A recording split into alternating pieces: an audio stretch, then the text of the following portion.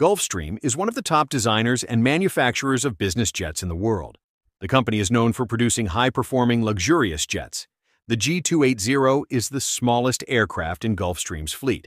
However, its size should not be mistaken for any compromises, as it offers class-leading performance and technology. Gulfstream's smallest jet was introduced in 2012 and was developed from the G200, which was produced between 1999 and 2011. The aircraft performed its maiden flight at the end of 2009 in Tel Aviv, Israel. Initially, the aircraft was named the G250. However, in July 2011, the company decided to change its name to G280.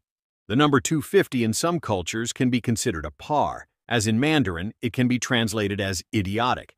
The aircraft can cover 3,600 nautical miles at a cruising speed of Mach 0.8, with 4 passengers on board, which is impressive for a jet of its size.